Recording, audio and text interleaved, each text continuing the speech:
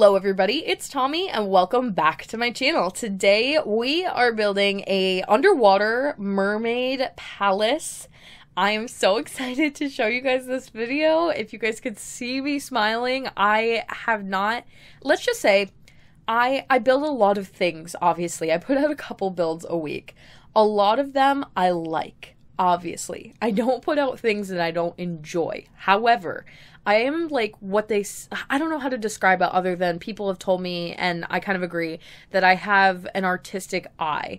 And one of the worst things about that is that you tend to be very critical of yourself and your own artistic things. So when it comes to drawing and things like that, I tend to be overly critical of myself because I always see the flaws in my own art and I see what I could have done better and things like that. So I'm very hard on myself, and that results in me liking everything I do, but never really loving everything I do. It's a really weird, bad complex, but every once in a while I do something that I love, and it inspires me so much.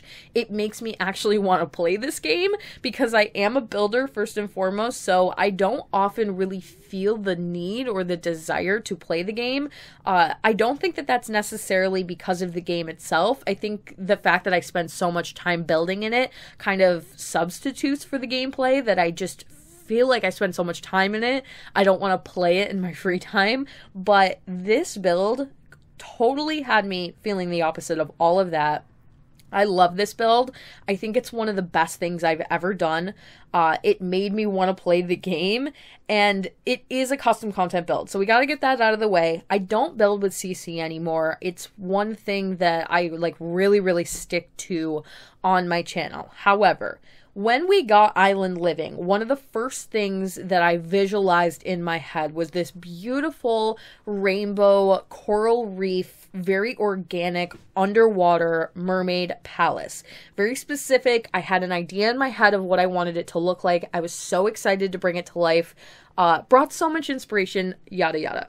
So when the build and buy mode objects were announced, I was, of course, disappointed that we didn't really get anything that I could use to bring that out. We do have some coral pieces that come in debug mode, but I believe they actually have to be liberated, so they're technically still custom content until The Sims releases them in a patch themselves. And even from what I've seen, there was nothing really there that could have done this the way that I wanted to.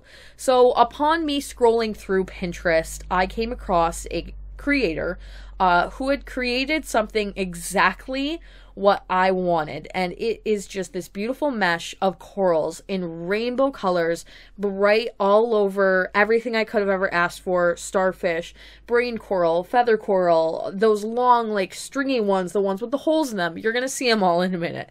So I had to make an exception for this. This was something I couldn't get out of my head, and it was on my list of to do, and then I had to get rid of it, but I was so disappointed. And when I came across this, I was like, I can do this now. I can bring this build to life. And so I had to do it. So yes, this is a custom content build. However, the link for the custom content will be in my description box down below. I highly recommend it, that you download it. It's beautiful.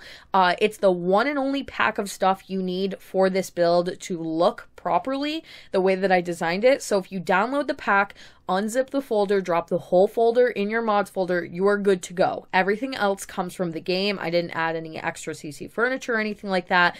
So it's totally, in my opinion, 100% worth it. This is something I wish The Sims had done. Maybe could be added in debug in the future. Hopefully, fingers crossed, I'll do another version that is technically custom content free. But for now, I had to do this. I couldn't pass this opportunity up, and I hope you guys understand, but I don't do CC builds very often, so if this is your first video of mine, hi. Normally, 9 times out of 10, I don't build with custom content, so stay tuned for that, and all of that stuff, but this was something I had to do for me.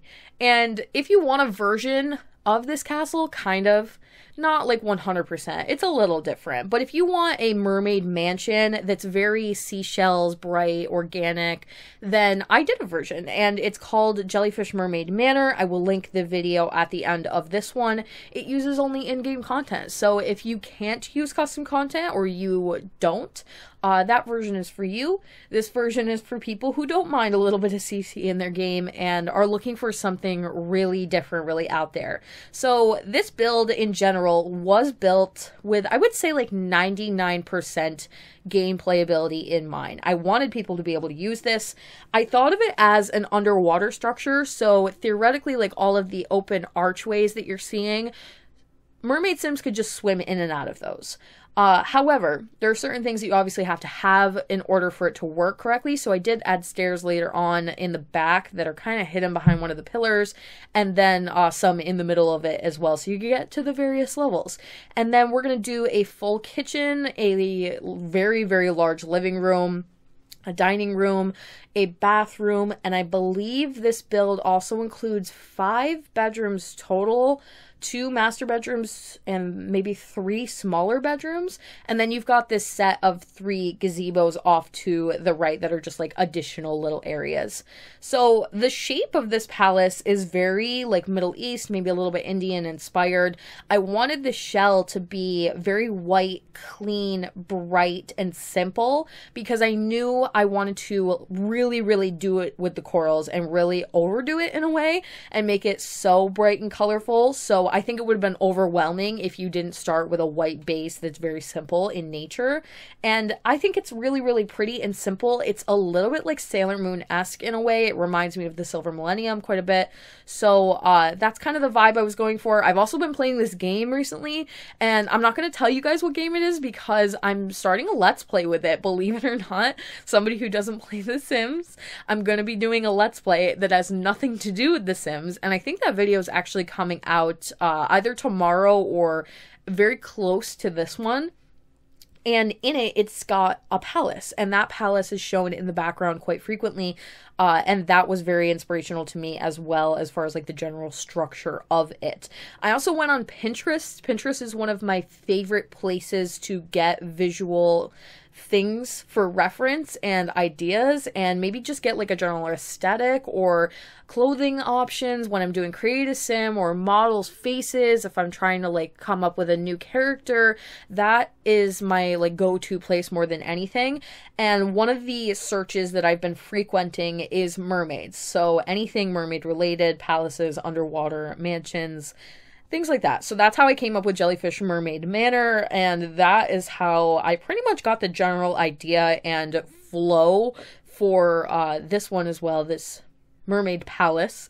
I don't know what the difference between a manor or a palace or any of that stuff is, but I'm just trying to give things different names so that I can direct people in the right direction when they ask about it. And yes, this is available for download on the gallery under my origin ID, The Alleged Simmer, all one word. Make sure you obviously have custom content allowed checked on the left-hand side so that you can find it. Otherwise, it will not show up. And I believe if you were to download it, let's say you don't download the custom content, which again, I really recommend it, but if you don't download the custom content, you're still going to get 99% of this build. I used so many plants for so many different packs, and all of the furniture is in-game furniture, so it's gonna show up. It's still gonna have the base, it's still gonna have the general like rainbow ombre effect that I was going for externally. You're just gonna be missing all of the cool coral additions, so it'll still have a lot of what you're seeing. It'll just be missing that extra little oomph, that extra little like mermaid-esque feeling to me. And when I think of mermaids, I do often think of them living in things that are made out of the sea and made of things you would find in the sea, and then their furniture, therefore, also kind of having that. So in my mermaid manor, my jellyfish one, I made a lot of the furniture inside out of the actual like seashells that we have in the game. And those seashells, like the ones you're seeing in this build currently, those are in-game items. So somebody asked me about this previously, and I'm going to repeat it again because I actually get a lot of questions about this. The seashells that I'm using in this build and any of the previous ones that I've done that include them, they are collectibles. So in game, if you're going to play, how you come about that is that like usually a pack will have a set of things that are new to the game that your Sims can collect. My understanding, being somebody who does not not play the game is that you can only obtain these items usually. I know that certain packs this isn't the case, but usually if you actually go in and collect them yourself. I'm not going to do that, but luckily for me, there are wonderful, amazing people who take these collections and upload them to the gallery so that people can download them and then use them. So what I'm doing in this build is downloading one of the rooms that has the seashell collection over and over and over again, and then using the corresponding shells wherever I need, and obviously re-downloading the room every time I need another seashell. So it's a daunting process. It is something that takes me hours. This build in particular took me almost an entire day to do. Fortunately for me, I had almost an entire day to work on this, so this was probably a 12-hour build or so. I did take breaks, obviously I do. This was actually going in an entirely different direction. At one point in the video, I had decorated the ground and the water completely covered in coral, and then I was going to leave the palace very white and marble and clean, but it wasn't what I was visualizing in my head. So I completely scrapped all of that, took a few hours break. You need that every once in a while, and that's something I recommend to anybody who, if you're trying to get better at building, you're not feeling it, take a break. It's always helped me every time I'm going in a direction and I don't like what's coming out of it. When I come back, it's always so much better. So give yourself a couple hours, give yourself a day, sometimes is even like the best route to go.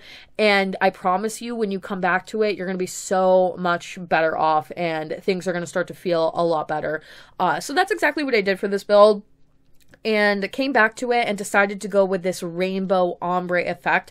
So the stairs down bottom are lots of pinks, lots of the seashells, lots of the coral, and then slowly fading into reds, oranges, a little bit of yellow up on the sides, all the way around, by the way.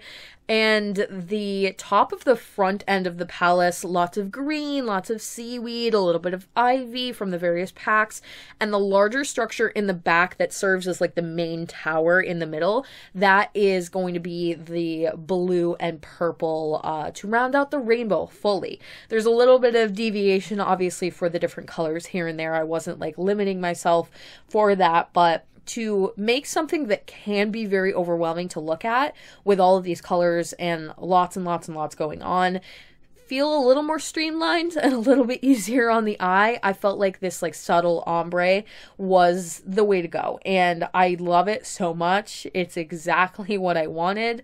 And like I said, we're using lots of plants from the various packs. We've got a little bit of city living, a little bit of romantic garden stuff, jungle adventure, all of that. So we got more than just the corals going on. So let's talk about the gazebos a little bit for a moment here. They are obviously 3 different heights. They're stilted into the water. One of the ideas that I had when I built my jellyfish mermaid manor was to do this spiral staircase that was made out of clamshells. And I wanted to bring that idea into this as well. I feel like it's a really cool way to bring more like mermaid feeling type of things into the build. So obviously also you can't really place stairs on the diagonal in this game currently. So that's another thing you got to think about when you are doing this wraparound look. So for this one, I used the pack of stuff that I downloaded. One of the staircases is made out of starfish. One of them is made out of seaweed, I believe. And that's what I'm talking about when I say that I built this with like 98, 99% playability in mind, because that means that obviously they don't have functional stairs between the 3 of them. So how you want to go about using them in game is up to you. I obviously always recommend teleporting around. Seems to be the easiest and like way that I would fix things, but you could also add the ladder. We got the ladder from Island Living, so you could add that off to the back and kind of solve that problem. The first one is actually accessible from the main structure of the palace. I put a foundation piece all the way over to that. It's the other 2 that you're gonna have a little bit of issues with. And I did, like I said, add stairs internally so you could get to the various levels of the palace. However, I thought of it more as something that you would teleport around here and there. So that's something to keep in mind when you download it and if you're trying to play with it.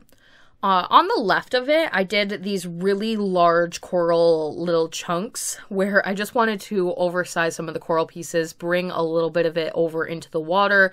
And then we got this item from Island Living that is kind of like a float. It's like a balloon, but they are shaped like animals. They have fish and turtles, and I believe one of them's even a shark. So I thought it would be fun to size some of those up and down at various heights and put them amongst the coral and almost make them look like they are swimming. So I did that, and then on the far right later on in the video, we're going to do a few more of those. I wanted it to feel like there was animals around, because obviously when you think of mermaids, you probably think of animals as well. So a lot of like the water decoration I cut out of the video just to save for time, but when you download it, you're actually going to see in the water that there is a fair amount of like turtle stickers and fish and stuff like that, so that it gives this overall like very alive feel. Luckily, we are building in Sulani, and it is made to be placed in Sulani, so you will have natural fish coming in and out of the lot, and turtles and things like that, and maybe even dolphins. So that'll all come into play either way, but even if you can't place it in Sulani, maybe you don't own Island Living yet, I wanted it to have something.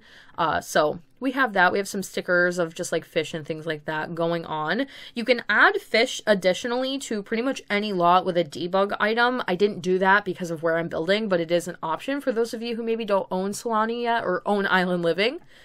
And then we are on to the interior. So there's 2 master bedrooms, one on the very top floor. I actually cut that to save time because it's very simple. We're using a lot of the furniture from Island Living and Jungle Adventure, but one of the things I love to do with these very bright, colorful builds is keep that same vibe in the bedrooms and really theme the rooms in a monochromatic way that you normally can't get away with if you were going to do like a regular room. Like a big bubbly pink room would be a little bit crazy, but with this and the fact that it's mermaids, I feel like it works. So I chose pink for this first room. It's one of the colors that's primarily featured in the Island Living pack. And I did want to bring in some of the coral from the outside interiorly to bring some of that organicness and lots of plants and stuff like that inside, make the whole thing feel very much a part of the water. And then we've got a smaller room off to the right. This one is my favorite shade from Island Living, this beautiful cerulean aqua blue that we got. I love it. It's my favorite because I love to put like the orangey tones, like the coral, and this blue color together. It's so pretty. It's one of my favorite looks to do for any room. But luckily, we do actually have a couple of other items that you could consider to be mermaid style from some of the other packs. One of those is from Get Famous. Get Famous randomly came with a few items that are oceanic, seashells, a little bit hinting at mermaids, even though The Sims doesn't do hints, but some of the pieces definitely look like they were made with mermaids in mind, and people thought that even back then. And then upstairs as well, I did want to do a bathroom. So this isn't a traditional bathroom, obviously, because in my head, mermaids don't really need to bathe. They're underwater. So the concept of bathing is probably like null and void. But for Sims, you obviously have to. So I wanted to do something, and I had this idea. It's one that I used in my Jellyfish Mermaid Manor as well, that maybe they don't take baths the traditional way. It's more of like a seaweed scrub. So I used the really, really beautiful like gold trimmed high-end bathtubs that you get from Get Famous, and then I put plants in them almost as if they would just like lay in the seaweed, and that was kind of like the bathing process. So a couple of those with the waterfalls, no toilet, again, because it's something I don't really think about when you think of mermaids, but if you were going to actually play, it is something you would have to add. There is a matching toilet from Get Famous. You could easily just pop it in the back corner and go on your merry day. And then downstairs, I was not going to do a kitchen. This was going to be very open, very like living room after living room, maybe a couple of extra bedrooms, but then I thought about how many people would be maybe as excited as I was to possibly play this in game. So gonna do a full kitchen, a little bit of a dining room, an additional bedroom, and a couple of small living room areas, kind of in that open way that you would picture in a palace like this, rather than a dedicated space. So for the kitchen, I think this is where I probably struggled the most in the build.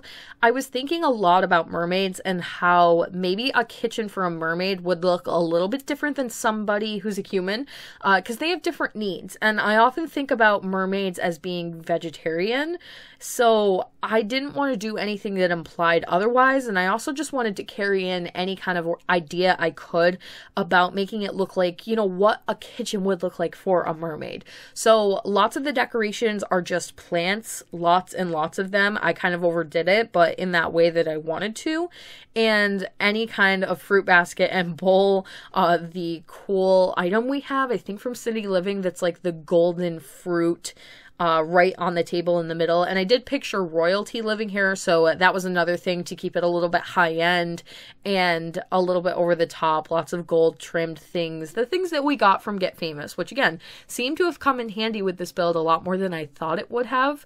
But as with a lot of my builds recently, I've been using pretty much every pack. For these bright colorful ones like this, I don't end up using things like vampires or spooky stuff. So other than that, pretty much the whole catalog, a lot of romantic garden stuff, backyard stuff maybe here and there, especially for the plants. Plants is where I tend to go a little bit overboard. So kitchen's a little bit simple. I did open it up into the other room and put some more archways in between the kitchen and the dining, and we're going to decorate that in a moment here. There's a lot of these towers around, and I wasn't really sure how to fill them up. I did think about maybe just doing a bunch of chairs, but the fact that they have these open archways, you can see into all of these towers from the outside, so I wanted to put something more organic inside. So I decided on this big bushy plant we got from Jungle Adventure. It reminds me of seaweed so much, or something just very tropical in nature. So I put those in the towers with some lighting just to give that kind of look, especially from the exterior.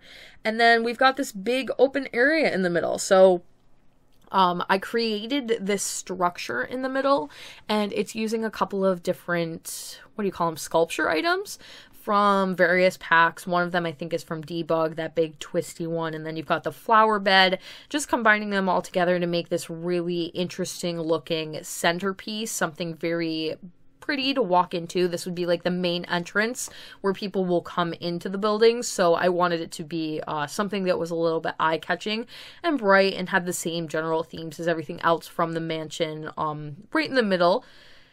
And then we had more room off to the left and right. Originally, I was going to do an additional bedroom, but that was when I realized I really didn't place too many areas for like a given dedicated dining room area.